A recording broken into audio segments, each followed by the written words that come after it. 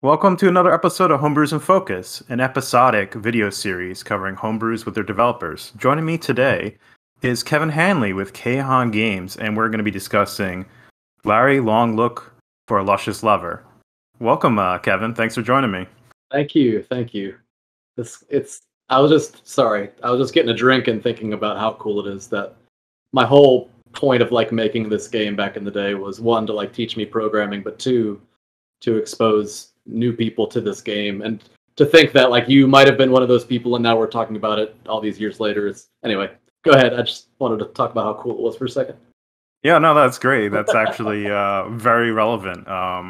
Lary wasn't the first game I played of yours, but it was soon on the top of the list of the ones I played. Sweet. Entering later into the scene, my first game I played of yours was The Incident, but I went back to Lary when I could track down a copy. Yeah. Trading it from Bo's stash of duplicates. It's crazy how that game wouldn't stay in stock. Yeah. I think it was the first game that I released where we had to actually order a second batch, and then those sold out. It was just so hard to come by. Didn't expect it. To give the viewers, if they haven't played the game, so this is basically the 8-bit adaptation of 40-year-old version of the movie. Just joking. So it stars, you're the protagonist, depending on the version of the game, 38 to 40-year-old virgin looking for love. And the game was originally made by Sierra in 1987 for the DOS, MS-DOS, Apple II, other 8-bit computers, and then you ported it to the NES in 2014. So before we kind of jump into the game, could you give a bit of a background about yourself, KHAN Games, in the homebrew scene in general? Sure. So my name's Kevin, and I started. I was a member of Nintendo Age from around 2007. And Nintendo Age, for those who don't know, used to be a Nintendo collecting forum, which no longer exists. But a lot of the collectors and gamers started coalescing there, and they created a brewery forum specifically for people who wanted to learn to program. So Brian from Retro USB started doing some tutorials called Nerdy Nights, and I jumped on pretty early and tried to learn it, just because I was going through a bit of a struggle trying to find a job and trying to keep my mind focused and occupied. I thought teaching myself programming, which I had never had any background doing, other than maybe some old MS-DOS batch files. I don't know, it was sort of a challenge, and I just stuck with it. So released my first game, Frogger, back in 2009, and sort of been making games ever since. But from the start, Lary was the most important game that I wanted to port. Just have a lot of history with the original DOS game. Used to sneak in the computer room at home and then play it behind my parents' back, and it turns out they knew I was playing it, so I was not sneaky at all. But just a lot of good memories of playing it, and my brain sort of always sticks to that early PC NES era. So just wanting to bring my favorite games from the past to my favorite system, which is the NES, was and has been my main purpose, I think, as a home brewer. I see. Yeah. Was Lary your first dive into adventure games or point and click, or No? So I had a friend who lived nearby named Keith, and he had an old early computer too, and he actually had King's Quest. So that was probably my first step into adventure games. So that's just that predates Lary by a few years, I think. Yeah. But yeah, it was very, very early on. I think Monkey Island I was exposed to around that same time also. But yeah, just one of the earliest for sure. If I recall correctly, you kind of touched upon a little bit that Lary was really important to you. And I think you wanted that to be your first game to be on the NES. but you had to step back and kind of take on different projects, kind of learn the process before you jumped in. Is that Yeah, right? pretty close. So to teach myself programming, I started with Frogger just because that was one of my. I was going through sort of an obsession because I had watched The King of Kong and the whole Donkey Kong world record thing. So I knew I was good at Frogger, so I started chasing that record. So around that same time was when I started learning to program, and that was sort of I knew Frogger so well that I felt confident that I could sort of recreate it on the NES. But immediately after that is when I wanted to do Larry, but figured out really quickly that different screens require different game states, and sort of I had never structured a game that big with different CHR files and things like that. So I had to sort of take a step back, like you said. I did sneak and peek to teach myself 8x16 sprites. And just from there, I would do another project and another project to learn another skill, but I would always try to return to Larry. So Larry started, I think, in 2010, but took, like you said, years for it to actually come out in the end. All right. If you're all right, I think we'll show there was a trailer that you made or a promo before the release. So I think let's pull it up, show it off, and then we'll talk a little bit more, and then we'll jump into gameplay. Great. All right, so let's take a look at this trailer, and let's start it off.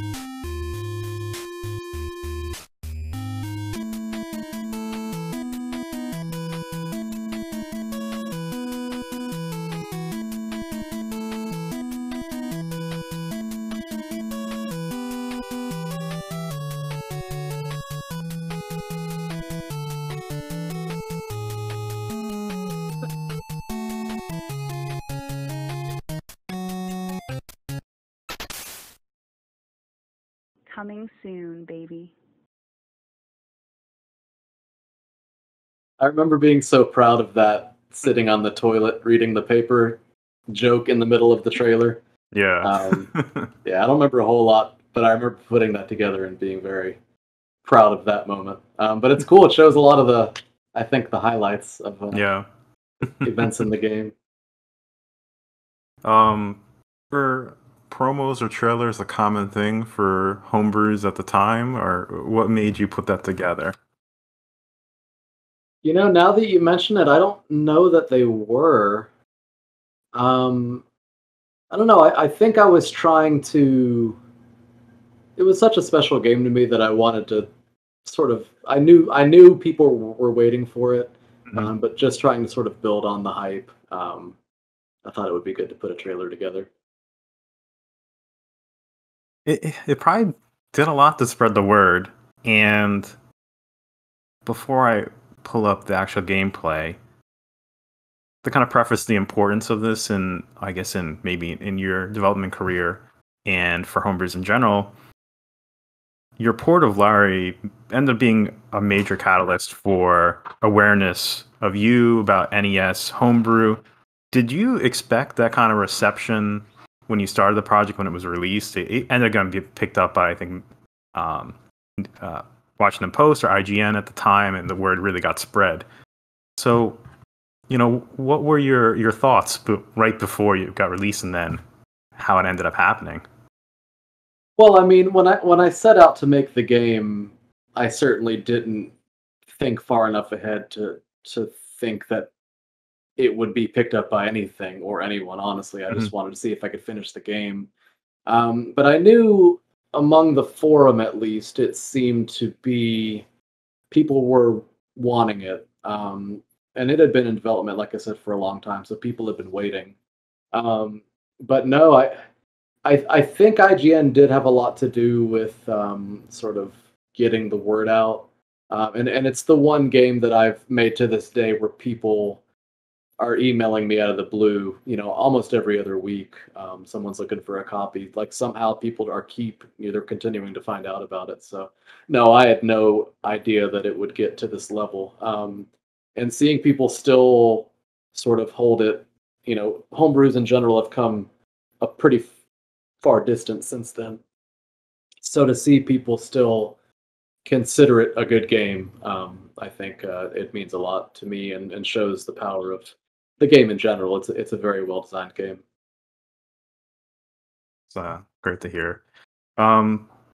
So if you don't mind, we'll jump into the gameplay. We'll keep talking, and then at the end we'll kind of reflect upon it, and then we can do some more Q&A back and forth. Okay. So we're playing the 2020 version.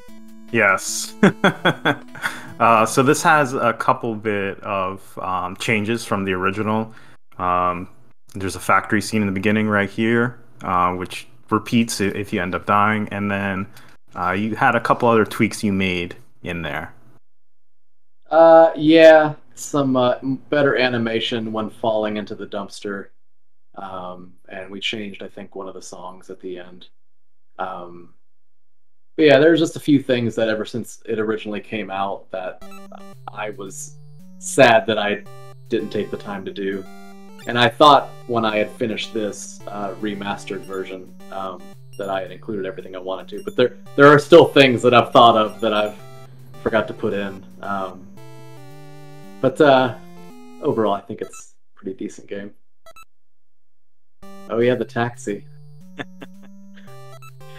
Figuring out how to make the taxi work was interesting. Just because in the DOS game, you actually type where you want to go. Yeah. So luckily, there were only 4 places that you can... Well, I guess there are more places that you can drive to in the game, but you can at least get to them in the NES version by going left or right at a particular place. But fitting it to work with the controller, a lot of the things in this game is a fun challenge.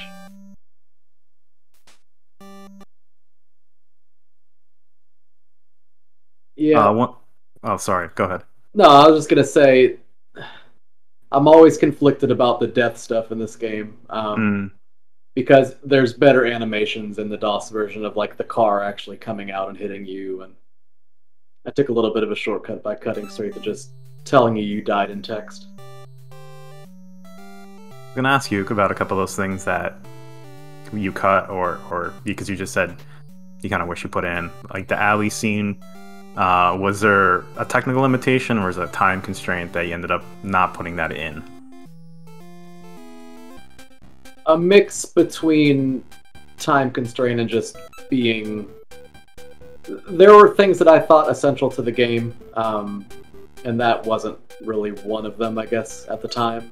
I would have liked to have taken the time. That's one of the things I wish I would have done, honestly, but just when you're working on a project for so long, it gets to a point where you just want to be done. Yeah.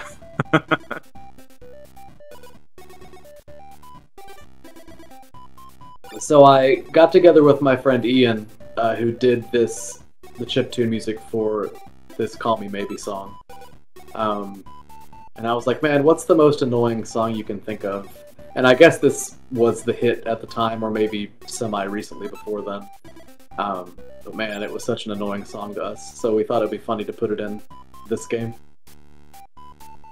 I'm reminded of, this is probably dating myself or you.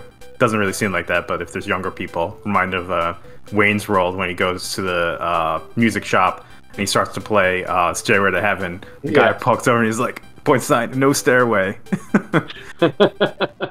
And that repeated 10 years ago or so. It was an Adele song, I think. It made news at the time, yeah. I don't know if it was Adele. It was somebody.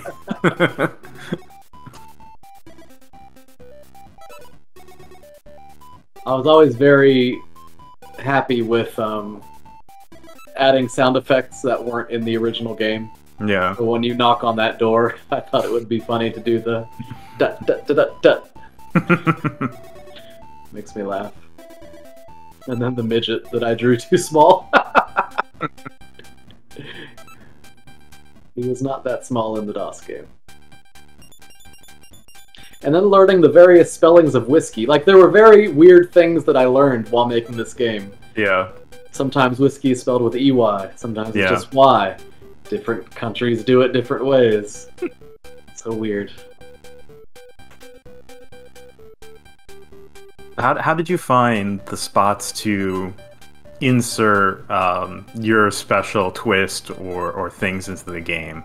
Like, you had to make some choices for constraints or things like that, but you still found ways to kind of insert things here and there that were you. Yeah, I think that's sort of a almost selfish thing. You wanna honor the original game as much as you can because you love it, and that's the reason you want more people to play it. But you're investing so much time in something, and you can't help but want to put little inside touches here and there that I don't know, show that it's personal to you.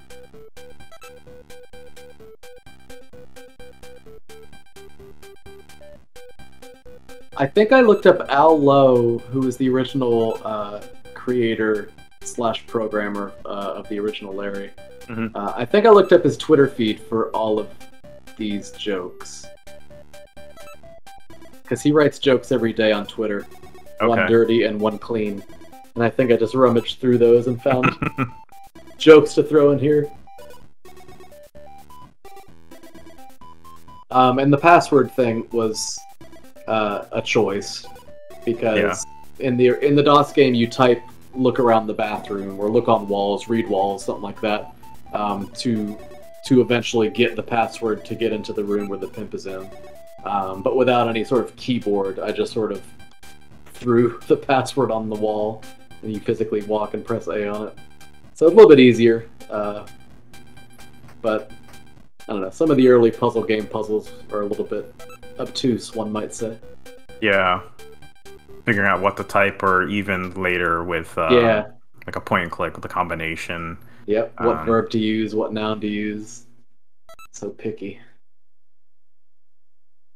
So speaking, and this should just King's Quest just popped up on the screen. So King's Quest has been, and you've been teasing a little bit. Has King's Quest also been on your list of projects that you wanted to bring to the NES for as long as you wanted to bring Lary to the NES? Definitely not as long. King's Quest was the first adventure game that I played, but I never owned it, so I didn't have the time investment that I had with Lary. So it was more of it's kind of important to me because of it sort of shepherded my interest in what types of games I was wanting to play down the road. But just, it's an important game, and I think that, like Lary, a lot of people missed it.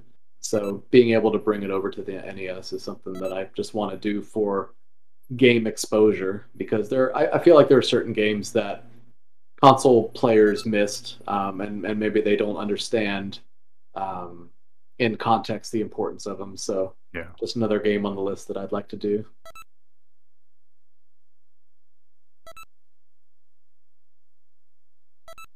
And the graphics are getting close on that one. Jordan's almost done.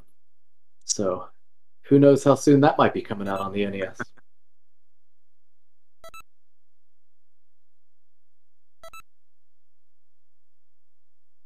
So this was not the earliest homebrew, because there's been homebrews going way back before this, but this is still in the origin of NES homebrew. And there's a couple of things that were, I think, impressive for the time. One is this the TV, that flashing text. It's like a pulsating with not a constant rhythm. And the other one is going up here is going to be this censored with the scaling text. Was these things known at the time for developers to do that were discussed, or did you kind of figure these out at the time to integrate them into the game? The scaling censored is honestly kind of a cop-out. I drew the letters really tall and thin, so I just switched one tile height and sort of just made it. There's only like 2 sizes, so it's a little bit of a cop out. So I definitely don't think I reinvented the wheel here. I didn't come across anything amazing. People have done, I'm sure, this kind of stuff all the time. But what was the other thing you mentioned? The TV, the pulsing TV, like the light illuminating from the TV. Yeah, I think that was just a simple increase the palette number every frame. And because a lot of the groupings of colors on the NES are similar when you get certain color ranges, it looks like it was on those colors longer than others just because of the frames that color looks like. So I think both things that you mentioned I lucked into and probably aren't that impressive to a programmer. Well, I think there's a lot more known now, and people are doing a lot of in the tech demo things, really crazy things. But yeah, this was early on, so to me, it's impressive. Thank you. This whole bar area was the first part that I was working on when I made the game, and this was actually, at this point I was doing the graphics myself. So this whole bar area I was doing the graphics on to try to do it all, but I quickly realized that I'm just not talented enough to do all the art in the game, and 2, like, drawing it and programming it is just too much. So Bradley Bateman came on board and took over after that, and saved the day, really. He did a hell of a job. Bradley's running the Nestev compo now. Yeah, that's right, he is. I was going to say, I forgot that I did that with the license plate. That's funny. Well, after the gameplay, I'm going to pull up. I have some comparisons we can kind of look at between the DOS release and the NES release. Okay. Lots of concessions, for sure.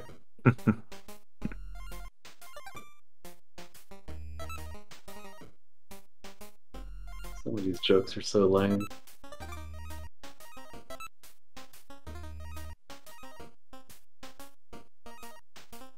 It was also interesting coming up with the music, because the original version really only had a couple songs in the game, very, very basic. So wanting to expand on that a little bit was fun. Gives the game some flavor.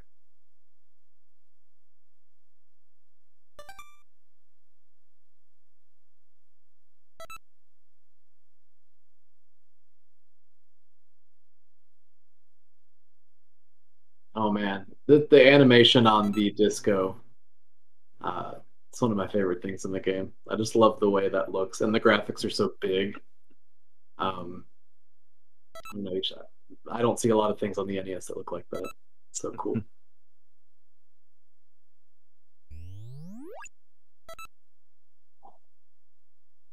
So we're gonna walk into the casino, and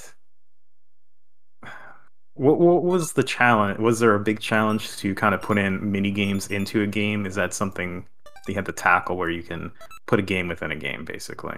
Not super hard. I mean, you have to program sort of a new game engine for those parts of the game, but overall, it was fun.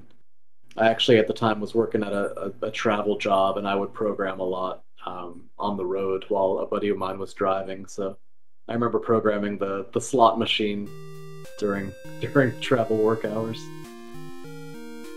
And I think I put roulette in because I didn't want to program blackjack. I was going to ask, is it possible to play blackjack? No, it's not. I put the threshold $1 more than you're able to get in the game as a sort of a joke. But doing roulette was a lot of fun. It seems to hit like black 15 a lot. It's weird. There are certain numbers that keep coming up.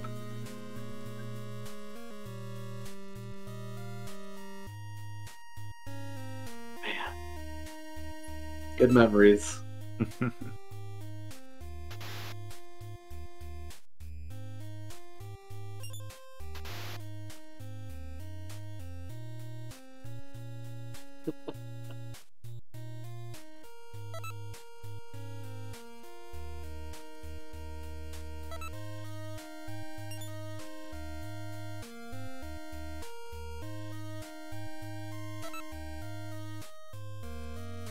Oh man, elevator screen.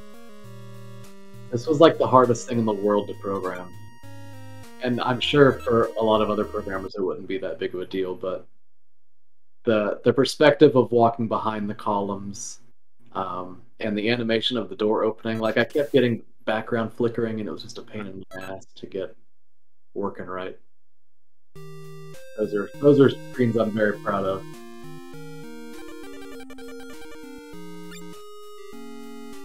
This pause or where it redraws actually helps this a lot because I watched playthroughs of the original Larry for DOS, and the screen transition is instantaneous, and yeah, the elevator climb is not as successful as I think this one is, just because either the pause and redrawing the screen or something. It gives you a second to kind of understand what's happening. Yeah, and I really like the fade in of each screen. I think that just adds a touch of, I don't know, it just looks nice.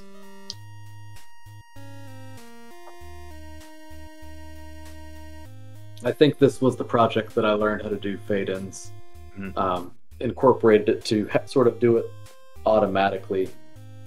I think it like takes the palette value, subtracts 20 from it, and then checks if it's below 0. But I just built it. I built it into the game load state engine, and I've used that same code in every project ever since.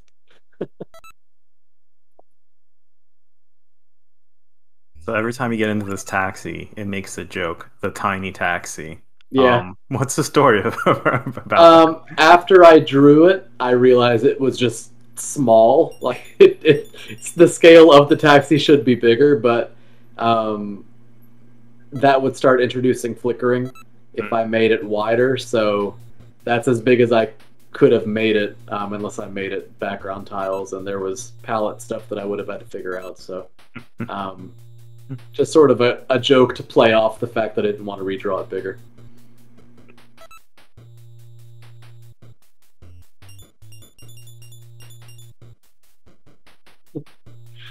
And then figuring out, I thought that this part of the game in the original was a little obtuse, so telling the player, you know, keep it up, I think prompts them to know that you need to keep handing her things. Yeah.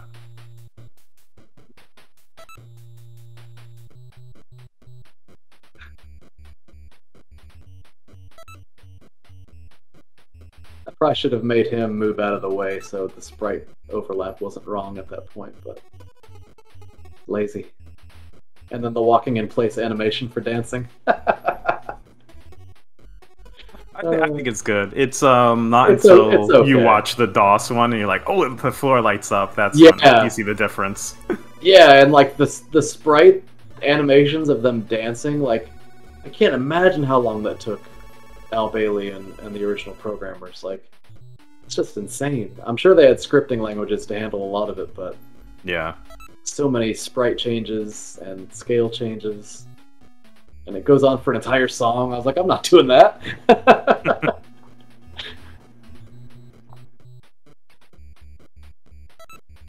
Oh, this was the other song my buddy Ian did, the Get Lucky song. It's interesting having like modern touches in such an old game. I guess it isn't modern to today's standards, but at the time these were new songs.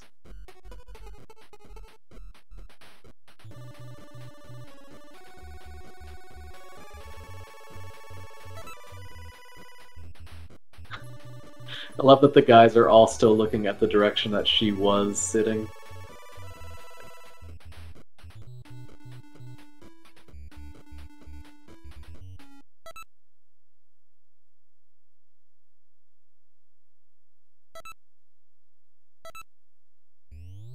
So going back to the casino, gotta have to win the money. Yep. So I think this goes on for a little bit. So I'll kind of ask a question in here because I don't think I encountered it and I kept looking for it. So apparently there's a secret in the game and you can talk to Paul. I have no... where is Paul? If you don't have to give that away, but... Oh, no, I don't mind. I'm sure at this point everyone who has wanted or knows who Paul is would have found him by now, but I think it's the 7th floor of the hotel. Maybe the door on the top left or top right. One of those doors. But you can sell him the porno magazine to secretly get, I think, $100 or $200 or something. So Oh. it saves you it saves you 1 point of having to gamble in the game, because you have to gamble twice to get $100. Yeah.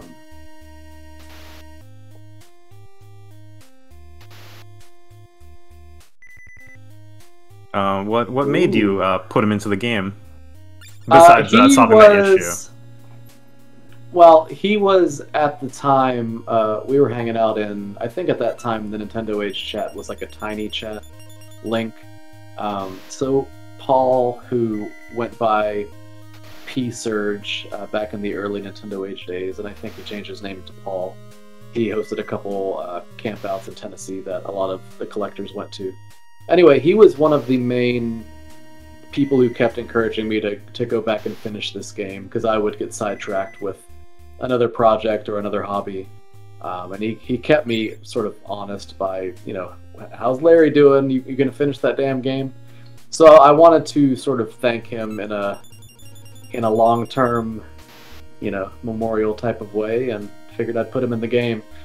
Coincidentally, all the sprite art that I used for that scene was created, I think, for one of his campouts.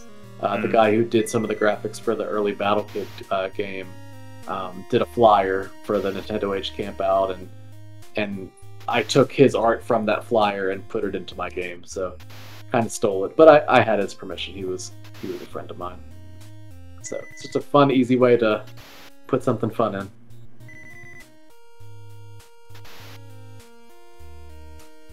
Dang, you're doing pretty well.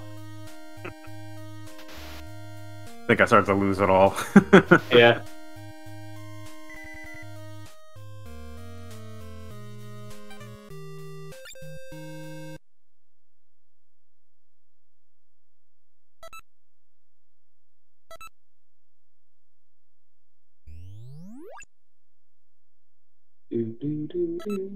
Going back to the disco to pick up the girl, and then we're going over to the chapel. Heck yeah. Some money. So dumb. It did solve an issue for Right. instead of Didn't having have to keep track of how much money you actually have. yeah. Because I think in the DOS or the Apple one, you have to type in like look at wallet. Okay, I got this money. And you have to be like, give this much money. Right. The flasher. Yeah, right here is one of the few places that flickers in the game. Too many sprites. And I hide it all behind a text box. And he gets so wordy at this point in the DOS game, like I had to sort of consolidate the thoughts to a single window at a time. So that was interesting. But I loved putting this song in the game too. It's so funny to me. I think you had to do similar consolidation in the bar as well.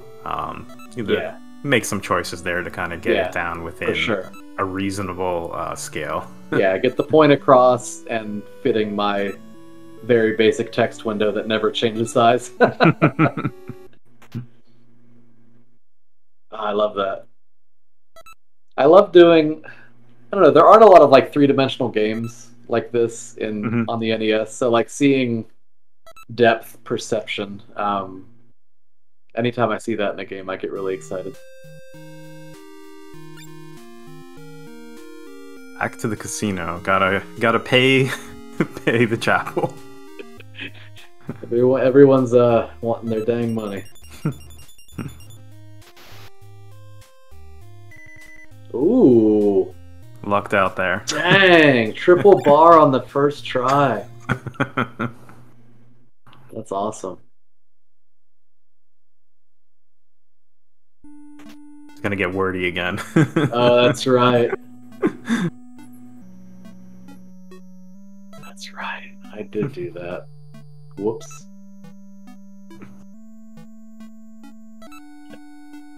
Before we get rolling.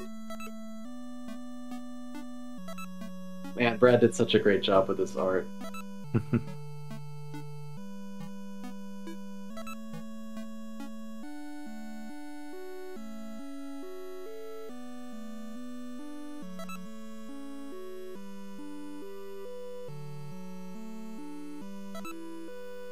Not a lot of pink stuff on the NES either. Looks No. I can't think of any, actually. I was like, oh, Kid Icarus? No, there's no pink. cool. Maybe Barbie or Yeah. Little Mermaid? I don't know.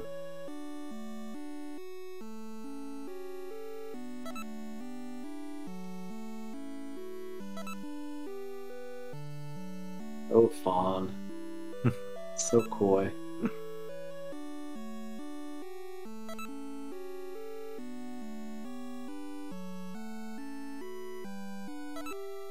So I played this a few times, so my little, well, for the viewers who've never seen this, I had my little revenge, not leaving much in my wallet. Smart. Get her while you can. Cabaret.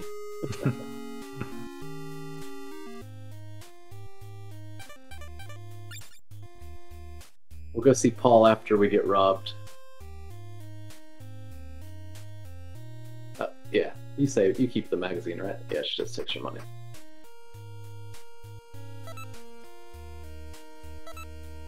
I think I used the same door knocking audio cue on that door also.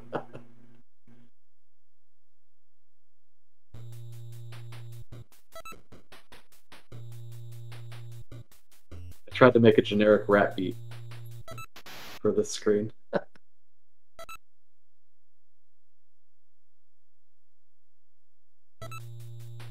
think I had to make a choice there also. I don't remember exactly how the commercial is read in the original game, but I tried to make it a little more obvious.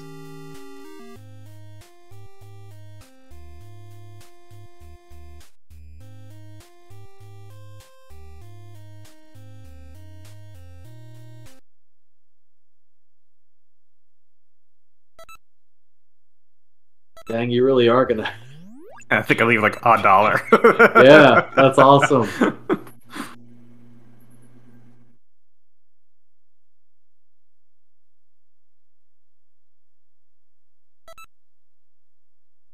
Even to hotels.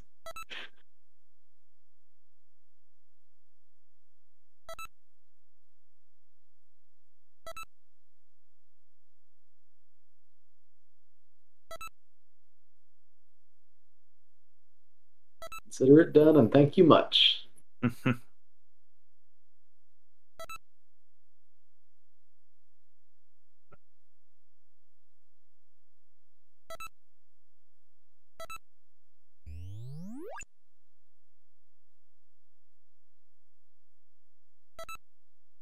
Oh, she gets more than $1. She gets $8.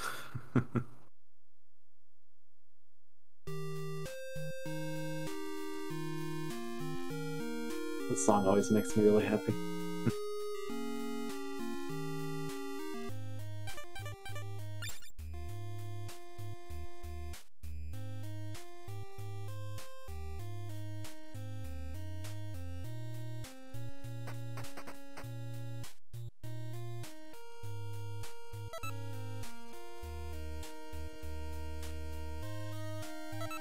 Such a mean joke.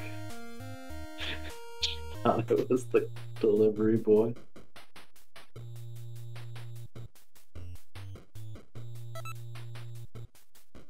Go get it, Larry. Your time has come.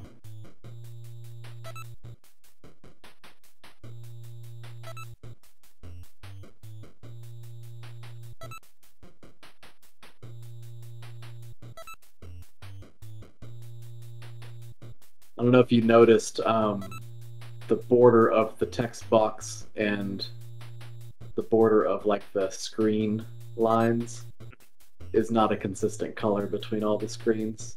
Oh, I did not notice that.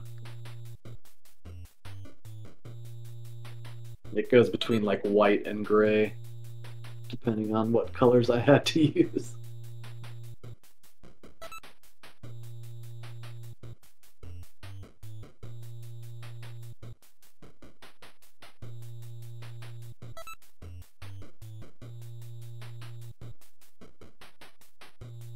It was interesting going through this project. Actually, it probably predates this project when I would go back to play this game, because growing up, I only had the first disc of the game, so I would get to the taxi, and I didn't have the manual either, so I wouldn't know the destinations that you could type to go to. So I never got out of the bar area. So going back to play it as an adult, and actually seeing the rest of the game was fun. So you'd be sneaking off to play this The when you first thought disc. behind. The scandalous bar area that I never saw anything else of. I think in the original game, if you don't pick up the rope right there, it's sort of a game-breaking feature where you can't get back in the room. But I think in mine, you can go back in it. I don't remember. I feel like people were trying to get me to do that. I don't remember if I did or not. I think you have to revert back to an old save. Oh, really? Yeah. So I didn't concede. Held to my guns. Oh, you're not gonna go see Paul? No, I did not know about that. I was like, where is Paul?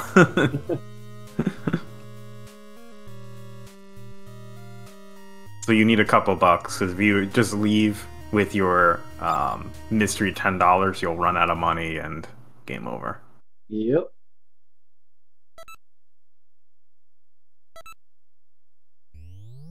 Talking about how you would keep replaying the beginning, and I was thinking back about how I guess when you're younger, you'll just replay the same thing over and over again, and I only had the shareware version of Doom.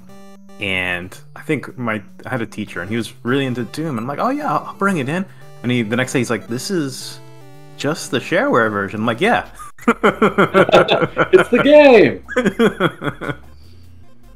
Yeah, I mean, back then there were just less things to play. You had what you had, so yeah, you would sit with these things for hours. Man, Doom was so fun, though. I remember the early days of dialing into like a friend's modem to play games like that. It's so cool.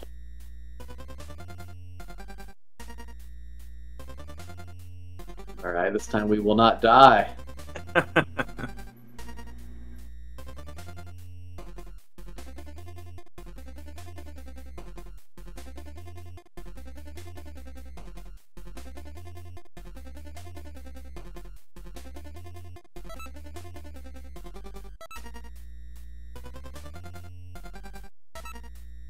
I always thought it was weird that you would die if you don't take off the condom if you leave the room.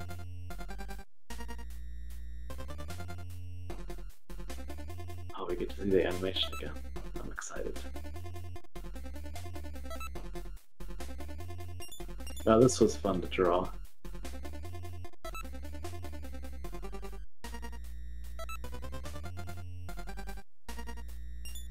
Anything not angled straight on the NES is very interesting to draw. Things on angles are fun. I love that he lands face down the second time. I lucked into that because it will adjust the sprites every X number of frames. And I think there's like a counter to show, like, if it's 1, show these sprites, if it's 0, show these sprites. And I didn't reset the counter. So it's doing the same code both times you fall, but the counter, when it starts on a different value, it ends up being a different orientation when you're done. It's funny.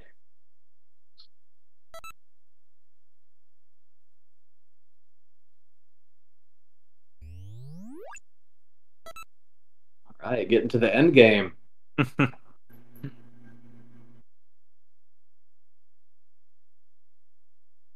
So when you get up to the top floor before I saw the ending of the DOS release.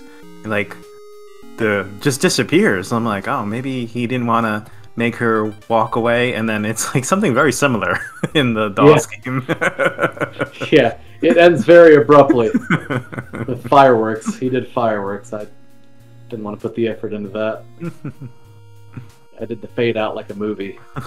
No, I'm talking about at this counter scene when you're talking to her. Oh, okay. I thought you meant the end. Yeah, No. yeah. Just vanishes.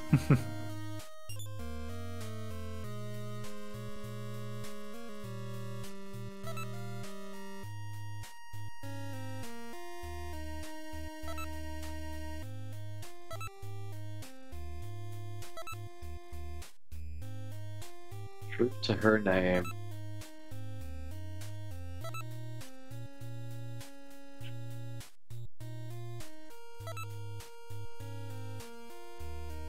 Will Larry ever find love? And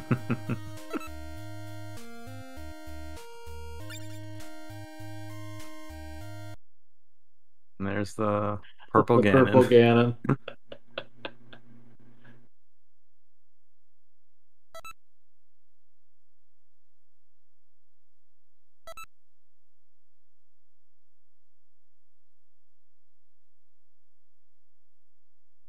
And this is something that you changed with Engagement Edition, the text there about NA.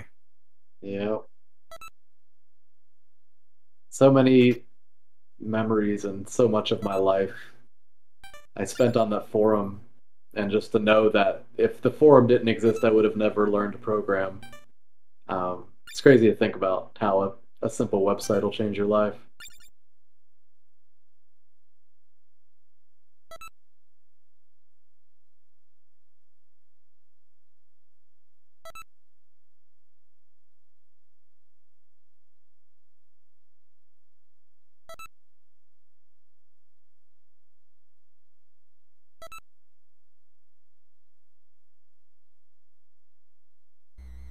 I should have taken the time to actually put the close-up of the blow-up doll in the game. It looks so ridiculous in the original.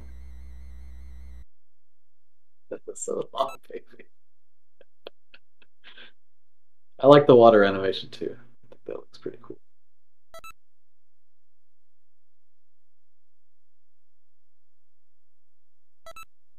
The background art is so... the buildings, it's such a unique style.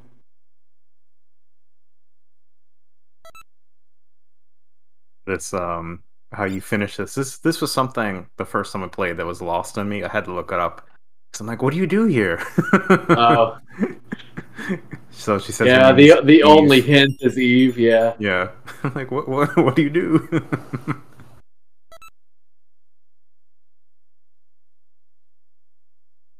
Freshen that breath.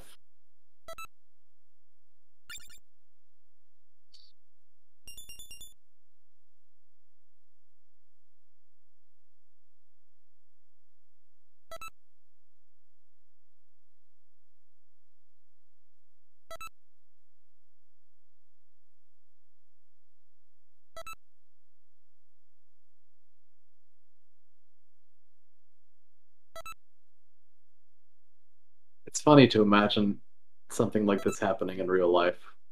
Like a girl just chilling on her roof. A stranger walks in. It's crazy.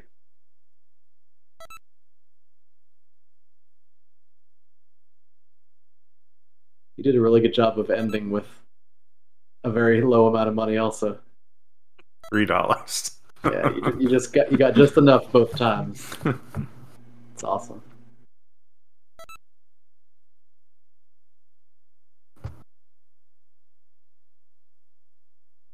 Oh yeah, and the slow fade out.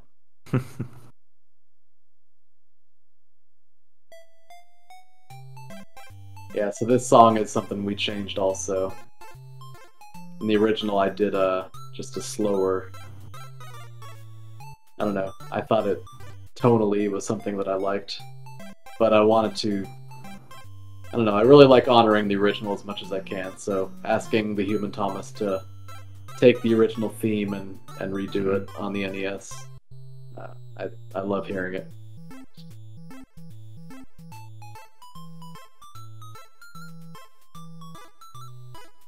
So to scroll through of everyone who participated in the project, and there ended up being quite a large amount of beta testers. Yeah, I mean, like I said, there was a lot of interest in the game, and I really wanted to do this one right. It's funny. I think I was taking applications. Like I wanted to make it official, so I'd take applications to be a beta tester. So I made this little sheet that people had to fill out and send to me.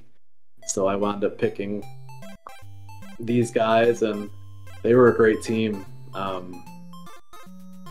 It's crazy. One of the beta testers was Callie, who was a huge NES programmer at the time, and just knowing that someone of that caliber was like testing something that I programmed, it was pretty intimidating. But I was honored that he was even interested. So super cool.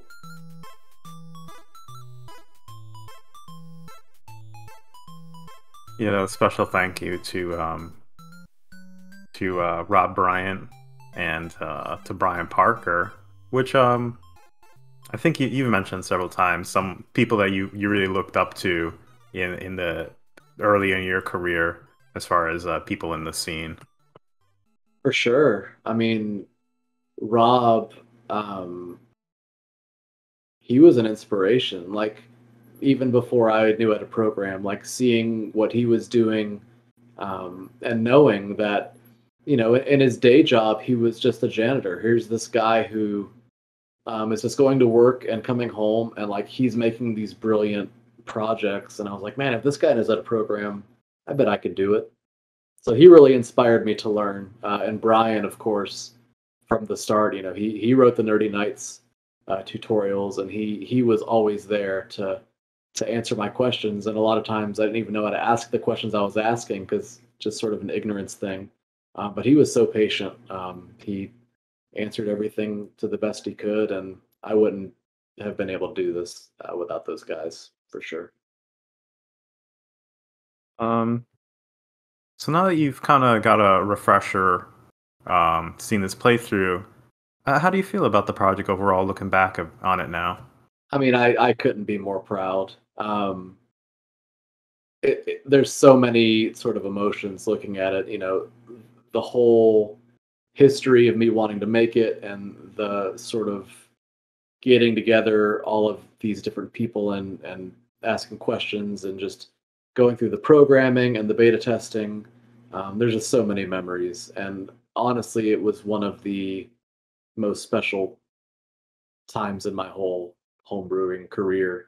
When I was getting close to releasing this game, while I was programming it, I just had this innate fear that something tragic was going to happen to me, and I wasn't going to get to finish it.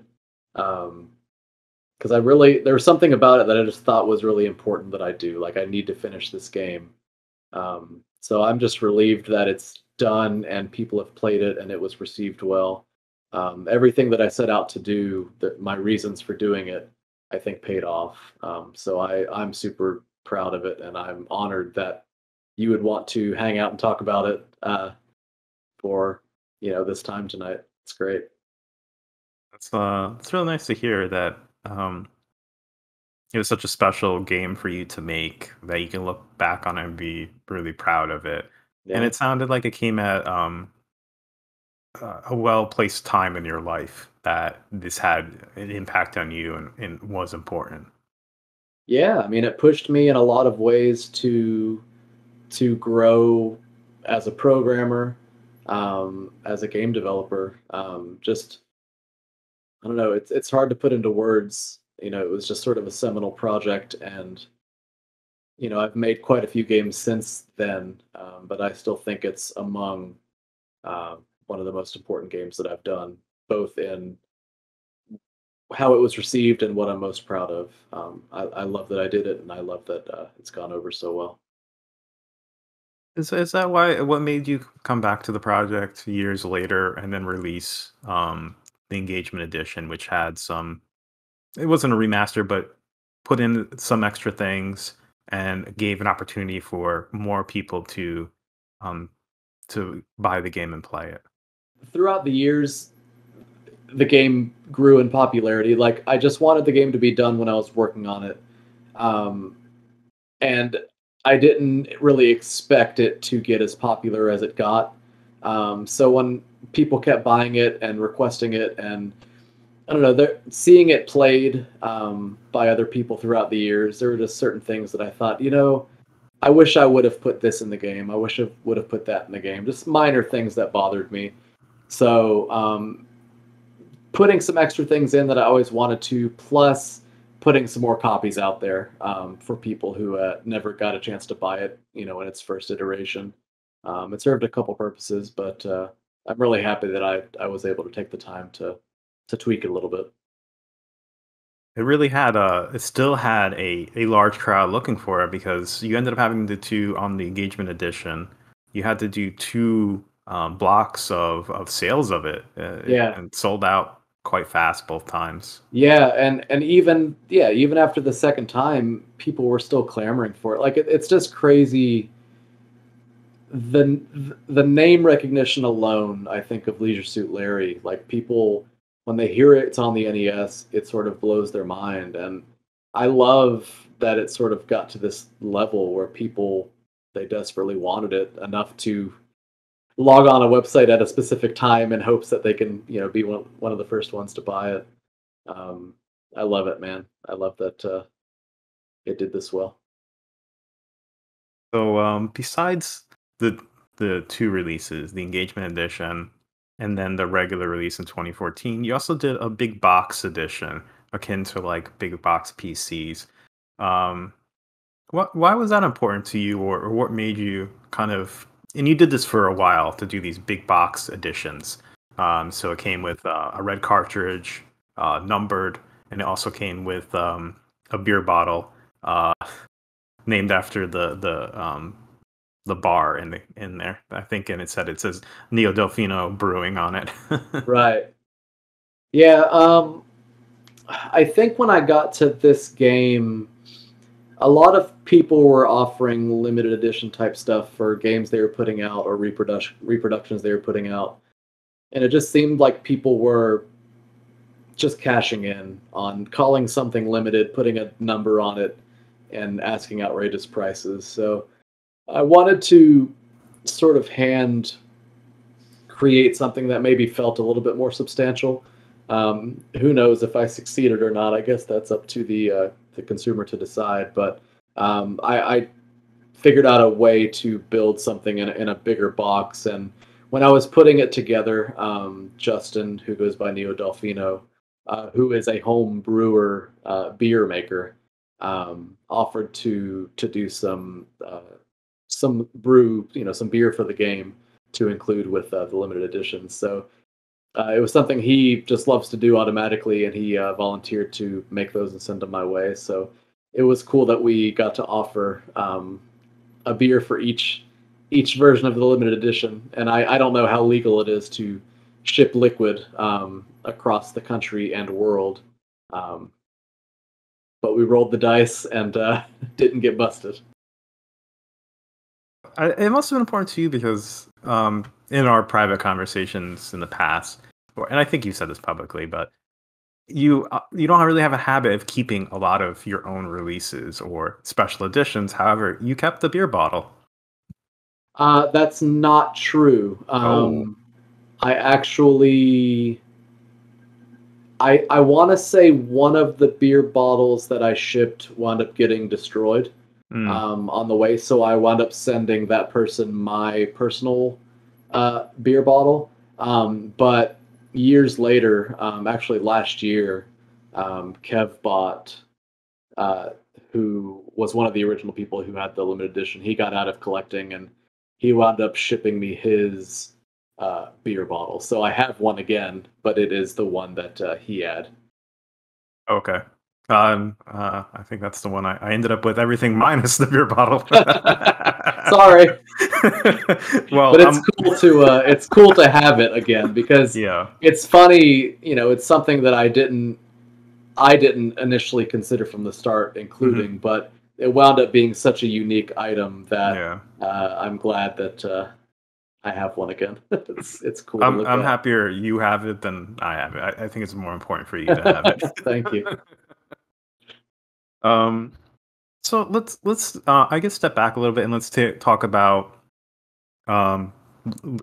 Leisure Larry. So if I recall correctly, you ended up trying to get the blessing of Allo. You reach out to him. How did that exchange go, or what was the takeaway from that? So yeah, at the time, I couldn't figure out who had the rights to the game.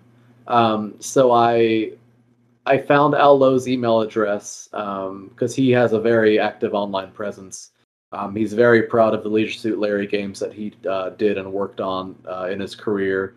He hosts websites, answers questions. I actually sent him my original DOS box through the mail, and he wound up signing it, sending it back.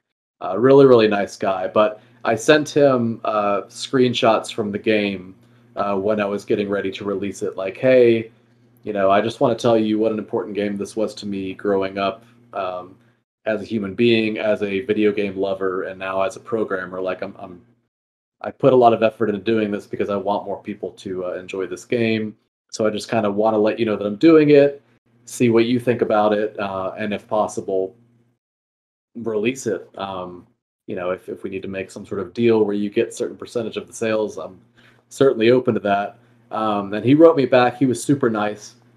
Said that the screenshots that I sent him actually brought back a lot of memories, but that at the end of the day, he didn't own the rights. So he turned me on to, I think Codemasters was the company at the time.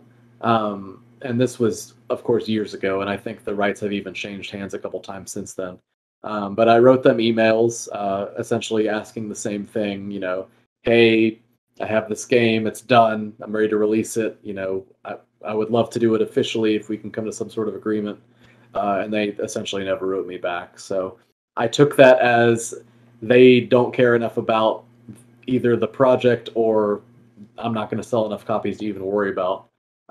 So I released it anyway. So again, probably teetering on the edge of legality, but I don't know. I wanted people to play the game, so I had to take chances in life. For the very least, of getting the return letter from Allo with, I guess, praising your work and everything, that was worth it. Oh, absolutely. And it's funny. Years later, I don't remember how it came up, but somehow he came across a version of my Leisure Suit Larry on Craigslist in his area. And I guess he wound up like emailing the person selling it saying, hey, just so you know, this is not an original version of Leisure Suit Larry. And I don't remember the details, but it was just cool knowing that like he's actively looking, I guess, for Leisure Suit Larry stuff. And, him knowing that he saw this version out there existing. Who knows if he even put two and two together that it was the version that I showed him once upon a time. But any story I hear about him knowing my game exists is good enough for me.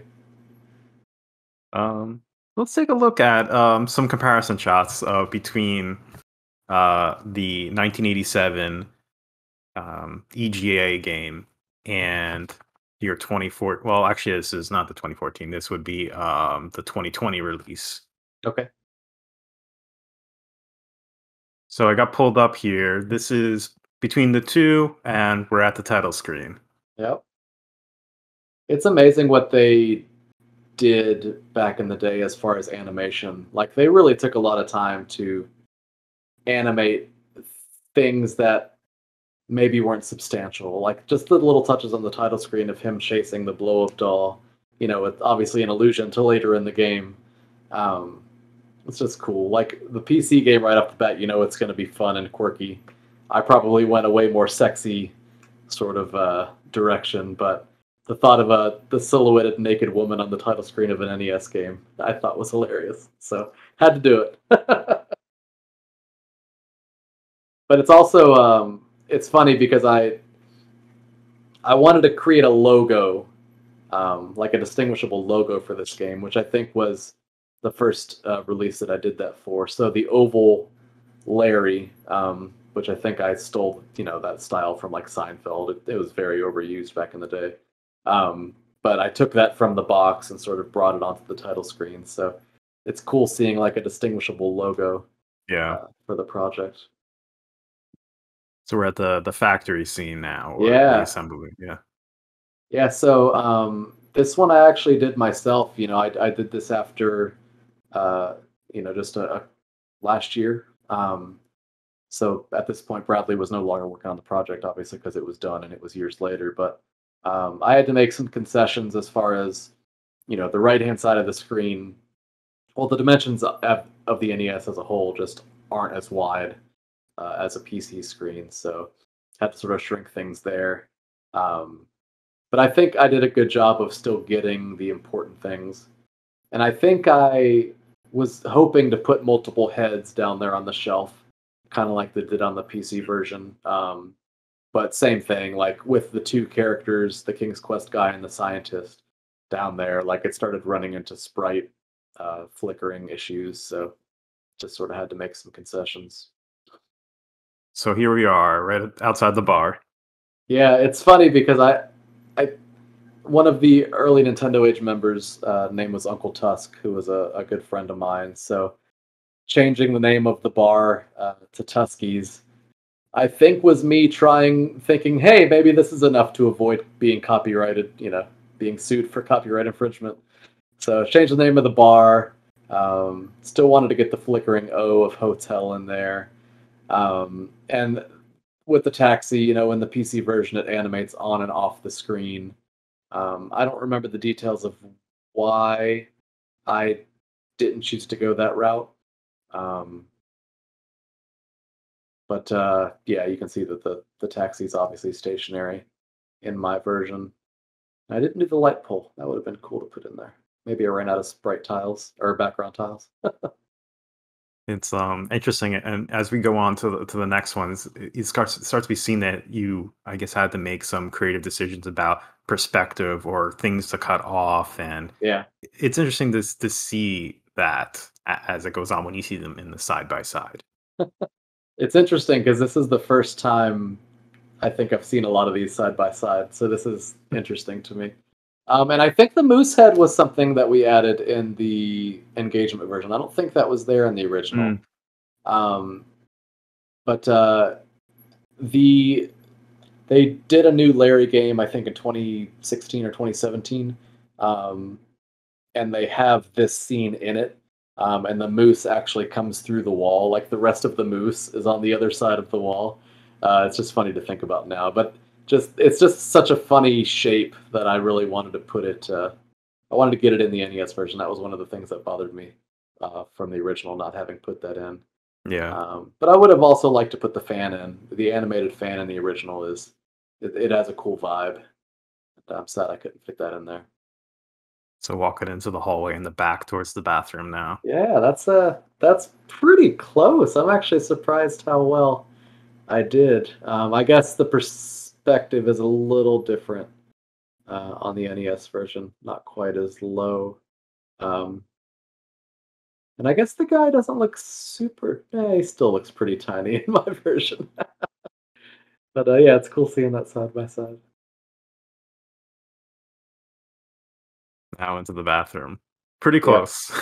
Yeah, so you can see I put Ken on there to make it obvious, like, Yeah. hey, go look at this, maybe it's important. But yeah, that's actually, the mirror's a little bit small, but man, even the squiggles are kind of the same. I'm pretty proud of that. And when you enter into your game, I believe the ring sparkles in the sink. Yeah, because that's one of the things I never knew when I only had the first floppy disk. I don't think I ever got the ring, so I want to kind of make it a little bit more obvious that something's hiding down there. So we got the password, and now we're in the pimp's room. Yeah, it's a lot squattier in mine. But yeah, I wish I could have added a lot of this detail of like the crummy walls and the brick. Um, I guess I forgot that that's so distinctive on the PC version. As as a player, you never see these side by sides. Right. Yeah, It's not as apparent. it's really cool. Actually, the angle of the stairs is pretty close. I'm proud of that. That's nice. Now we're upstairs. Oh yeah, I don't have the railing on the stairs. And I moved the candy. Interesting. Color of the bed. Huh. That's so cool. I'm glad that you did this. This is really, really neat. Sometimes it's as you see, you kind of see the things you did and didn't do, but then also it kind of might jog your memory of like, why did you move that candy?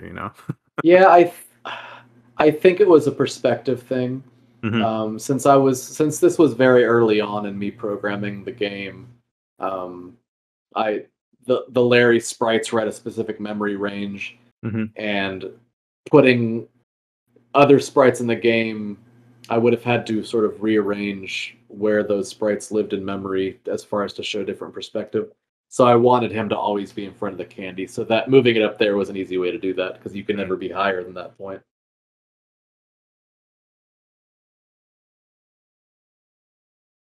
We're Man, outside in the it's alley really now. close. Yeah, I'm missing a shadow and some foreground fencing, but yeah, that's not bad. I'm actually really proud seeing these side by side. The buildings on the edge of the screen look close. Huh.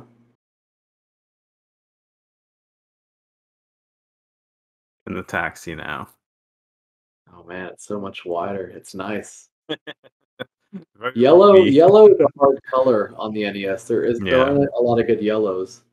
Um, I almost started believing that this looked yellow, but now seeing it beside a real yellow, it's like so muted. It's also depending on like, what system you're playing on or what emulator you're playing on. There's a whole Yeah. bunch of, not to get a deep dive into it, but the NES palette, how is it actually displayed? That's Yeah, and wild.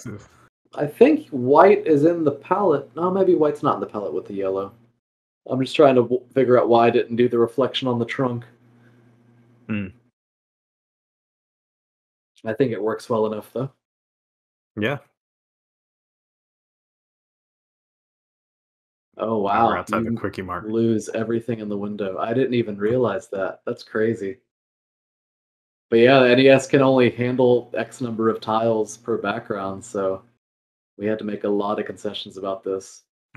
That would have put us over the limit. But man, that's crazy how much you can see through the PC version. Oh, and then we moved Yeah. the phone, probably because of perspective. Hmm. Interesting. Okay, we made a more distinguishable sign. But all the products behind them, man.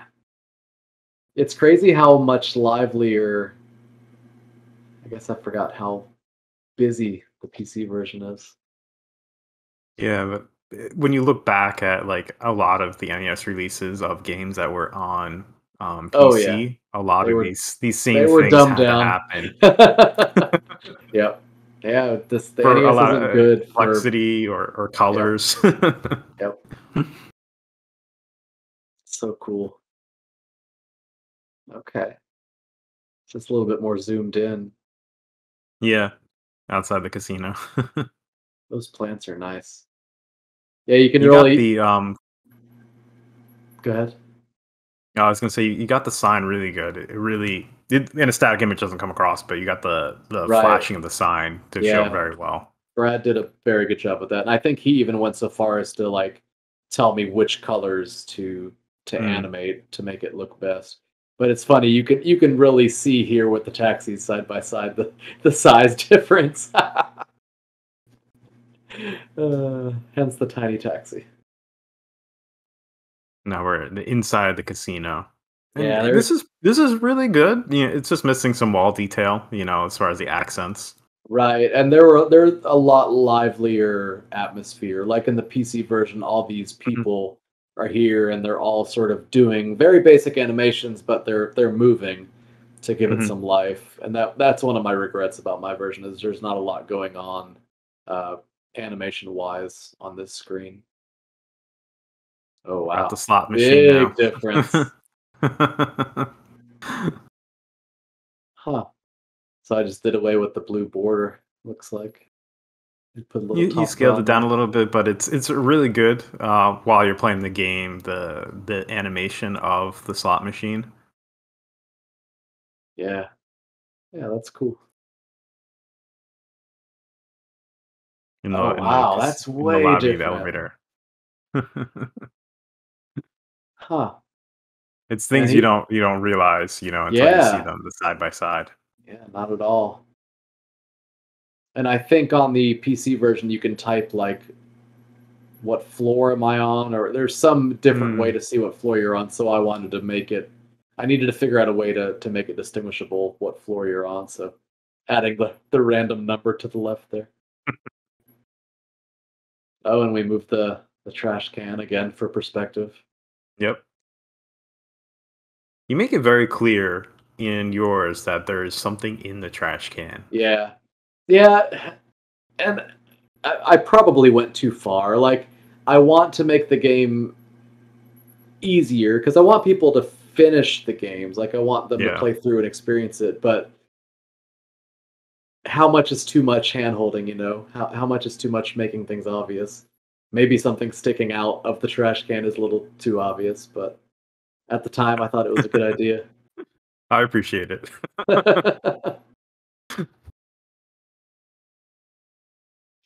Oh wow, this is really close. Hmm. A little bit wider, but man, all the perspectives are there. Yeah. That's nice. Oh, You I can could have even put say you on your version, your chair rails or the axle of them are better, I think, in this situation. yeah. I'm pretty sure this is a screen Brad did. He did a hell of a job. I was just looking at the candles. Like I feel like I had that would have taken a single sprite. I could have added candles. I'm bummed I didn't do that. That would have been an easy addition. But I never stopped to look at and pay attention to the other one. You kind of like look through like what's the most important to Yeah, capture like the yeah, feeling of the game when you're going through it, and in that right. way it's very successful. Wow, he even got the last letter of the neighboring business. That's really cool. He did a good job with the upper part of the disco sign too, the way it sort of angles upward. Yeah. Stuff like that's really hard with tile-based graphics. He did a really good job of giving it some dimension there. Now we're inside the disco. Oh, okay, we couldn't angle one of the walls because of the dance floor. That's really interesting. The top of the PC version looks like Tron. That's funny. Oh yeah. That's close though. Yeah. I mean, we're missing some blues on the wall, but it's really nice. Outside the chapel now. Wow, man, that's so good. He did so good, man. Got all the words on the signs. They match the style of the background buildings. Like it's just so nice. Yeah, it's like inserting details in there, could have easily cut out the background of the city. Yeah, I don't think anyone would have faulted you for that, but it's nice that it made its way into it. yeah. It adds a little bit of ambience, I think. And now we're inside the chapel. I wonder why we used purple instead of. Oh, maybe because of the red and the heart. We wanted to distinguish it. Mm. It's pretty close though. Yeah. And it's funny. I don't think the sprites look too much worse on the NES. They're chunkier, but I think overall it Hmm. gives you the same feel. Yeah. In the Yeah, hotel room now. that's great. Missed some of the outside detail, but the angles of the like banners on the ceiling. Looks really good. I broke my rule here about one image per scene. I had to include Okay. That's really close, man. The more I see these side by side, the prouder I get of the project. Like, it's amazing how close it is. Yeah. I love the expression on his face. Just the big old open black pixel area. It's great. Oh Now wow, we're at the top. I forgot there were other doors on the PC version. Yeah, big concessions here. Had to redesign a little bit. Oh, and you lose the top of the elevator. Interesting. I think it works great though. I'm super happy with it. And we had to put a button on the wall because you can't. I guess we could have just let you hit A on the counter, but that's just so, I don't know. Putting a button there, I think, works well. Yeah, I think this is one of the things you did to kind of inform the player a little bit, because if you go up to the top floor before you have the pills and you go to the button, she says to you from the counter, she's like, don't touch that, or you're not allowed to touch that. So that kind of informs you like, oh, this button's important and I have to come back to it later. Nice. I will take that as a win. All right, and now we're in the suite, in the outside room. He did such a good job with the muted colors where it's screened or where the window tint is. Yeah. That's so good. And yeah, we must have ran out of tiles for the art, so I used Sprites for the Purple Ganon area, because that was the big joke on Nintendo Age at the time was Purple Ganon. So secretly throwing it randomly in this game was it was a choice, but I think it's hilarious. It looks great, man. I'm so proud. Now we're in the back room. Yep. Very, very close. Just losing some color, but man, overall, it's so good. The zebra bed looks great. Even the folds, the wrinkles in the folds were the same. Yeah. Man, I'm gonna send that guy another message. Tell him how thankful I am. And you even got the angle of the blow up doll the same. That's pretty close. I think I drew the sprites. That's cool to see side by side. Huh.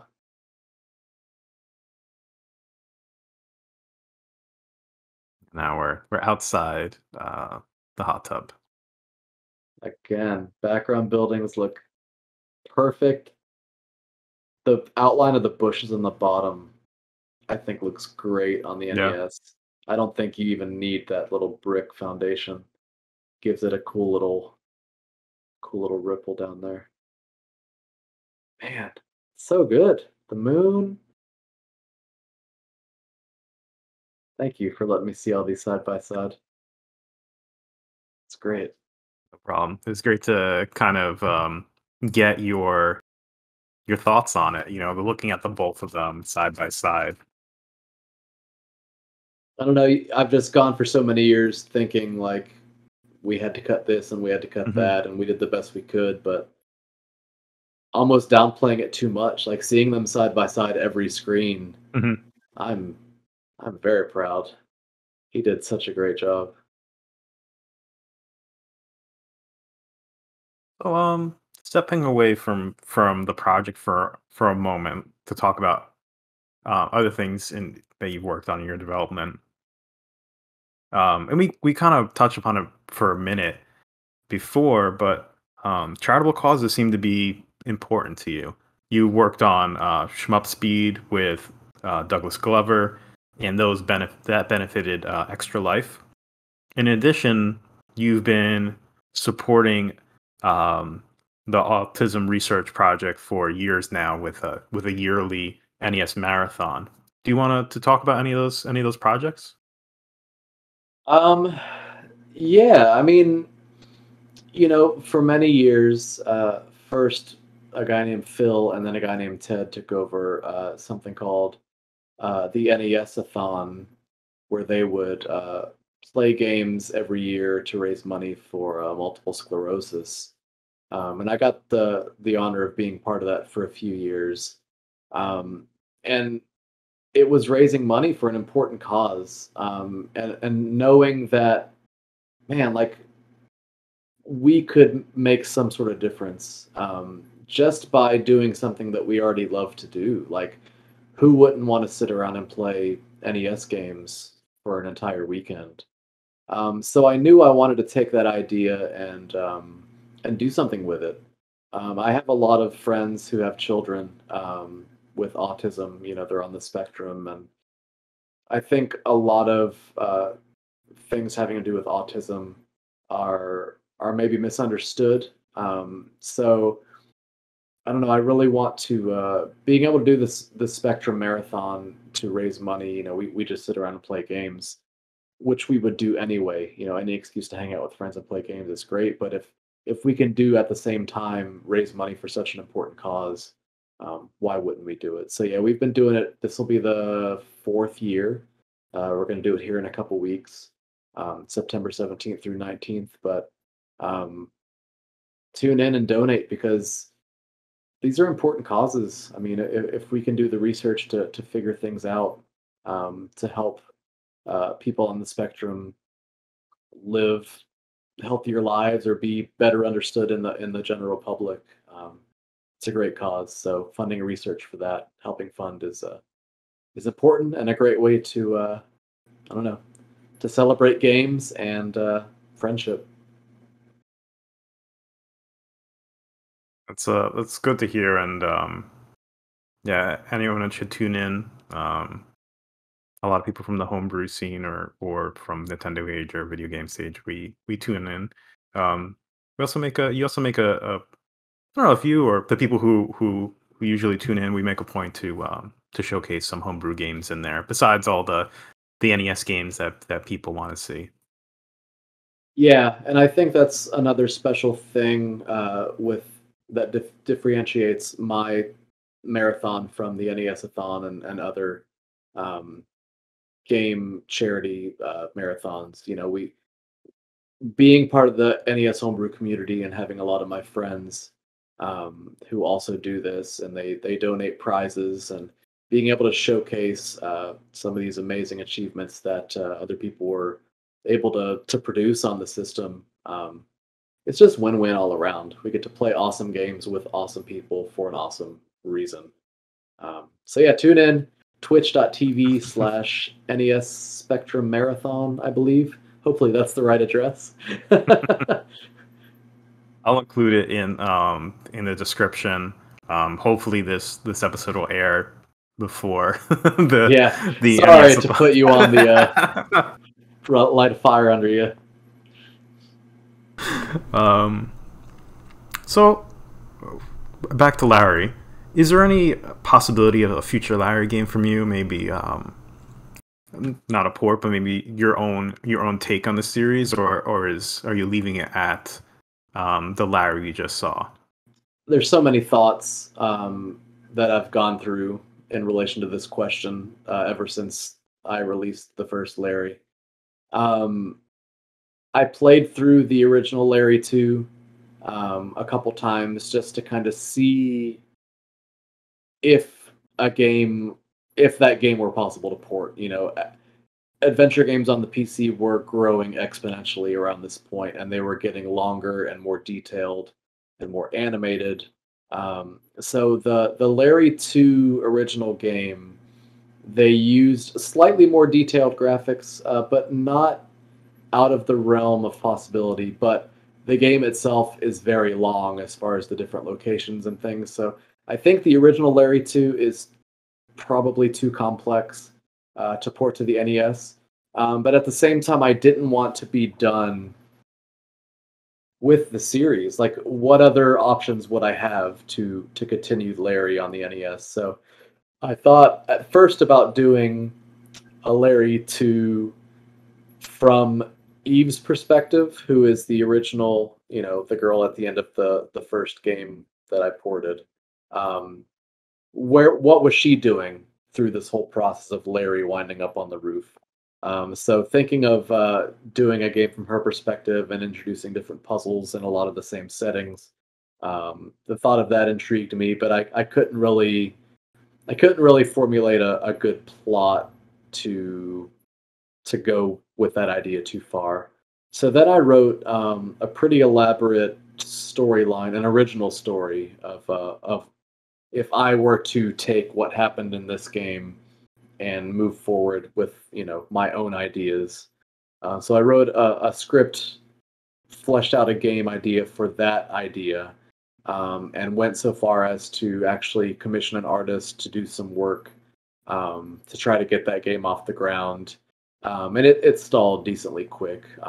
Just finding a reliable artist who was able to put forth the time. It just didn't pan out at that time in my life, and it might be something I return to down the road.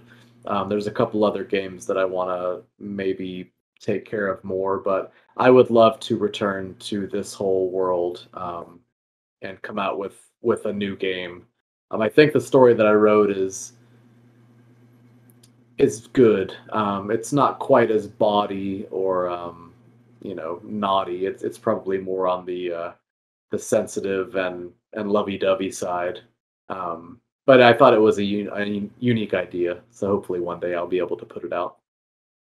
I can see that working coming off of this game because even though, and I think this even gets into at the time of the release in 1987 from Sierra's version of the game, a lot of people thought, or not condemned it, but some people were not carrying on the shelf, and that quickly changed around as opinion got out there. It wasn't really, and maybe this is my own thoughts, but it's not really someone looking for a one night stand or trying Right. to. There's, I think, a little bit more there to it, and it's interesting to hear that your sequel could be going into that a little bit more of what's behind Larry. Right, because pretty quickly in the official timeline, I feel like Larry as a character, his heart is always kind of in the right place, but Mhm. his execution isn't great for one reason or another. But after the original Larry, things were still very up in the air about the type of person he is and where his morals lie. So he really was looking for love, and to sort of explore what he could have been if he was a little less, here I am, ladies, and more like, okay, I found the love of my life. Can I tell a backstory of, maybe Eve as a younger girl and her time in high school, and I don't know. There's this whole world that we can explore that I'd be curious to dig into at some point. But I don't know. The thoughts of what could have been, and I love a lot of the later games. So don't get me wrong. I'm not trying to change the world of Larry because I'm unhappy with it in any way. There's just always the curiosity side of alternate timelines of how things could have been. That stuff interests me. Yeah. Is your love of adventure games, is that what pushed you to kind of work on, well, King's Quest is in the works, but your own game with not exactly in the same strict genre, but Netscape or NEScape, where you kind of brought in that point and click kind of adventure, bringing more of the games that you liked to the NES. Yeah, it's interesting because a lot of people that are into the NES are into a lot of the traditional platformer run and gun type games that, there's a lot more action, and a lot of sort of instant gratification of shooting things. I've always gravitated toward more slower puzzle-based games. So spending a lot of my early years on adventure games like King's Quest and Larry and Monkey Island and Space Quest 5. Um, I don't know, like puzzle games always sort of just held like a special place for me.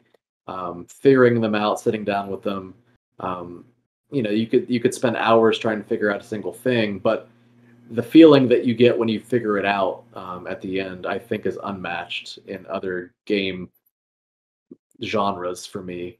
So being that weird homebrewer who focuses on puzzle games, I don't know. I don't think there are a lot of other homebrewers working on games like this. So being able to take early game types and sort of molding them to modern genres like escape rooms, bringing something like that to the NES was fun. And yeah, there are certainly a lot more point and click style games that I am either in the middle of making for the NES or are on my radar of things I'd want to do because I don't know. I think it's an interesting divide because on the early PC gamer side of things, everyone's into adventure games, and on the NES side of things, there aren't a ton of people that are into these types of games. So, sort of introducing a different subset of gamers into Yeah. all of these games is a fun experience. We got a glimpse of that with your recently, you and Bo with the assembly line with Beyond the Pins. We got Yeah. a glimpse into what could be in store, with these modern genre blendings. Yeah, it's a lot of fun, especially with that game. We took it to a whole new perspective and almost gameplay style.